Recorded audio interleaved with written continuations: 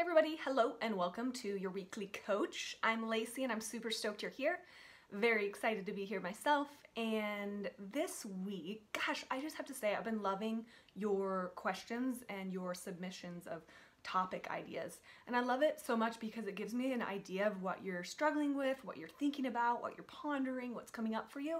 And so I'm going to pick one of those questions that you've submitted to me, and we're going to play with it in this episode. Just see where we go with it and what we learn about ourselves and our lives. So let's get started. So this question is, how do I remain hopeful with news and with the current social unrest? God, it's such a good question. It's so relevant, right? And I'm assuming that you are a good person and that if you're asking this question, you just want people to feel good, you want people to feel better, you want to feel better yourself, and you want to feel like your investment and like your family and the people that you love are going to be okay, right? That's kind of this, we have this human, social, personal need to know we'll be all right, to know that when things are uneasy and they're up in the air and they're confusing and they're unfair and they're full of kind of frenetic energy about life, that at some point we will have some resolve. That's what we want. It's how we work. It's the human condition, right? So but what I like to think about is I like to take it back to like, yes, we are a world of people, but if we can bring it back to ourselves and how we work with change on a personal level, we can better understand how we work with change on a global level. And what I mean by that is this, and I learned this when I was a teenager, it's that, do you remember back, like if you think back, maybe it's been a while, or maybe it's really new, or maybe it's currently happening for you, but remember back to something personal that like it was this moment before a big shift or change for you. And if you remember back to that moment, like I remember back to moments of realizing that I had more control over my life than I knew. But that was uncomfortable. And I remember moments of getting into high school and like having really low self-esteem. And then the moments or the months for that matter, leading up to finally like taking my power back, they were really uncomfortable. They were moments of personal unrest. They were depressing, they were frustrating, they were filled with internal battles. And I think that that can be something that we can learn from in our own social political climate right now, is we are dealing with our own fighting and our own battles and our own ways of being. And I think there's a beautiful lesson that we learn, and that's this, is that right before something beautiful comes of it, right before we expand into something that we hadn't before, that we hadn't maybe even known, there is this struggle and turmoil that we hold on to, and that we must move through, because that's part of learning and growing. It's part of becoming. We learn things we didn't know before. It's part of moving into a bigger, better version of who we are and how we live, and that's what we're constantly doing. The history of the world, we're constantly growing and shifting and evolving and moving and going and creating and moving and going and creating, on and on and on. And it feels a bit sometimes when you're in that in-between spot, that unrest, as this person called it, it feels scary and it feels like we're sliding backwards. But we must know that as we put our efforts forward, we are in movement. It is a good thing. We will make it. And I think that that's the other point, is we must maintain this solid belief that things will be okay, that we will put our efforts in, that we will make it forward, that in the history of the world we have a pretty good history of figuring things out and moving it forward. And also, I think that it helps us when we can take our anxiety and our questioning and our fears about what's currently happening and the things we feel we don't have control over, and put a little control over it. And what I mean by that is, if there's something that you're feeling really strongly about, put your energy into something really positive that supports what you believe, that supports who you are, that supports how you show up. I also love, like, work out, right? Get that energy that you've got kind of pent up and moving, stirring around in you. Work out, get that out. Put on your favorite jams, like your favorite mix, make a playlist if you don't have one, and just get that energy moving. The worst feeling in your body is stagnant energy that's fearful and pent up, that you can't move and express. And we're moving and expressing human beings. That's how we do it. And if you are not moving and you are not getting that to cycle through your body, you're just reliving it and working it around, and it's gross. It's yucky. And then I also like to remember this, and that is, we need resistance in life. We don't want it. Like, we'll say, oh, I just love it when everything's just going so great, but we actually don't love it when everything's going great. We need a little bit of contrast to show us who we want to be, right? The contrast in life, when we're like, who in the world is this person? Like, what in the world do they think? I had no idea these people existed. I had no idea this thought process existed. We need that, and maybe scary as it may be that other people believe or think different things, we need that so that we develop our own constructs of who we are, so that we grow more fully into who we are and how we show up in the world, so that we believe and have a greater anchoring in what that means, right? We aren't just like, oh, I do this and I believe this because I have no reason, I just do, or I just like grew up that way, right? So the more questioning that we're caused to do, the better, because it forces us to redefine our beliefs.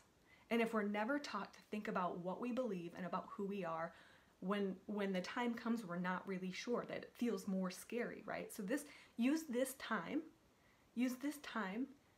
in focusing your hopes, as this person said, how to remain hopeful during these unrestful times socially. Use this to be stronger in yourself and stronger in what you know. Use it to listen to yourself, use it to listen to others, use it to be curious, and also just know we're human beings and we crave, we'll never say it, but we crave just knowing the difference between who we are, who they are, and it allows us to define why we believe what we believe, why it's important that we know what we know, and why we care so much about it, why things are so important. No big or great thing was ever achieved because we felt comfortable. And that's hard to say, right? No big or great thing was ever achieved because somebody felt comfortable. And I think really big, great things are happening for us. And it is uncomfortable. It's not fun to be a part of. And during this time, I also want to encourage you to give yourself permission to take care of yourself. So as you're going to the gym and you're working out, also understand that we are constantly consuming so much information, both in marketing and advertising and information and news. So when it comes to the news, and when it comes from articles you can read, and when it comes from your scrolling of your Facebook or your Instagram, take a little time in your day, carve out like 10, 15, 20 minutes if you can, to just like be with yourself.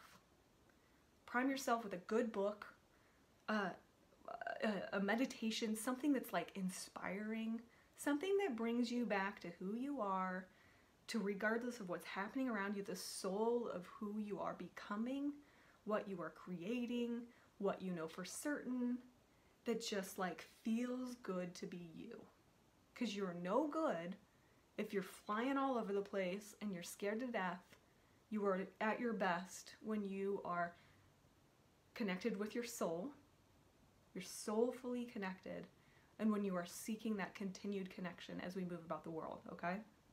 And then, like I said, take action towards your feelings. So support something that you believe in. Join a group. Like, do something. If you're into advocacy work, do that.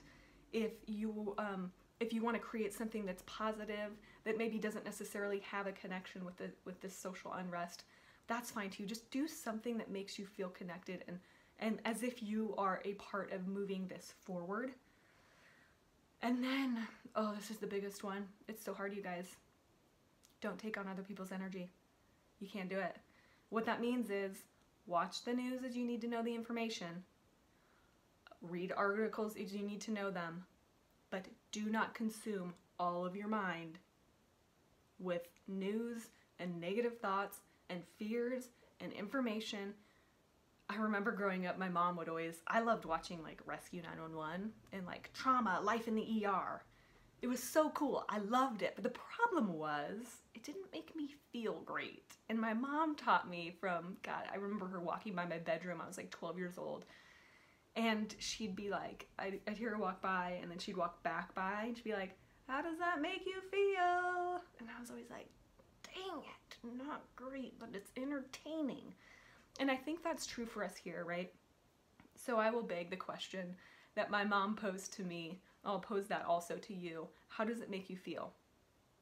This time, more than any other time, when we are feeling this social unrest, as this person brought up in her question, when we are feeling this social unrest, it's even more important that we stop and we ask ourselves, as we go through each segment of our day, how does this make me feel? As I'm scrolling Facebook, how does this make me feel? Not great, mostly, right? As you're reading an article, how does it make me feel? Do I feel informed? Do I feel scared? Do I feel even more cynical and critical and terrible? Like, there is a point in which you have information and a point in which you are just consumed by the stuff. And the goal for you is to figure out, how do I get the information that I need?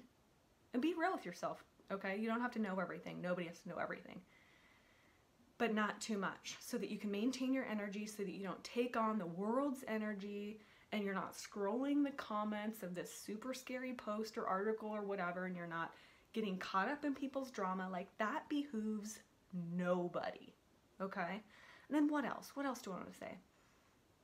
Oh, this is good. This is really good. I think you'll like this. I think you'll like this maybe most of all. Deliberately search for the good. It's harder to find, right? It doesn't pop up as like a breaking news story. But I want you to deliberately search for the good. So if you're going to read an article that doesn't feel that great, but that you feel as though you need to know the information, I want you also to look for one article that shows you and teaches you the good in the world, because there's a lot of good in the world. And I think the greatest thing you can do to remain hopeful and positive is to remember the good that comes forth in the world, is to remember who we are, is to remember who we innately want to become, is to remember that we really do want to be better together. We have different thoughts and ideas about how that happens. And I think that it helps us to remain calm when we feel uneasy, and when we feel a bit out of control, when we feel surprised, that we can just come back to ourselves and remember that people of the world, the people that surround us, everywhere we are, there is good in the world. That you are good, that we will be okay. And I hope that helps. I hope that helps to support that. So go out, deliberately find and share. Find and share it. Share it with other people. You're not the only one, I'm assuming, going through this feeling of like, geez, guys, are we gonna be all right here? This is like pretty scary. And then getting consumed, because we're humans, we get consumed and we pull in all the information we can because we think information is safety. We think information is power, which it is to a point, until it's too much information, and then you're just like depressed and rendered useless and angry at everyone. So deliberately share the good. You'll help other people in doing that. And remember that you have a lot of control and power in your own life. So do what you can with your own life, with who you are, with your circumstances, to feel better, to create change, and to be a part of the change that you're creating that is for the good. All right? So those are my best words of wisdom for how to remain hopeful with the news and with our current social unrest. I hope this helps you. I hope it serves you. Stick with it. It's a discipline. It really, really is. It's a discipline. So be tuned in, pay attention to it. I hope it serves you. Practice this, play with it throughout the week. I hope it helps you. Hope it helps you remain calm and true to yourself. Take a little time to meditate. Be careful of your thoughts and mindful of what you're consuming. Surround yourself with people who have ideas and thoughts, but who are open and who support you in sharing your thoughts, and who are good listeners and want to learn and help make the world a better place too. And also consume a lot of good content, because for all the negative stuff, we got to consume even more positive. So consume that and then also share it. All right? All right. Until next time, have a wonderful week. Thank you so much for the question. Keep them coming. I love creating these videos for you, and I hope they help you as you deal with your own circumstances in life, as you come up with these questions and you're just like curious, like, hey, you know, what are different ways to deal with it and handle it? So I hope this helps you. And until next time, have a fantastic week. Know that who you are, you matter, you are enough, and you absolutely belong here. I'll see you next time. Thanks for joining me.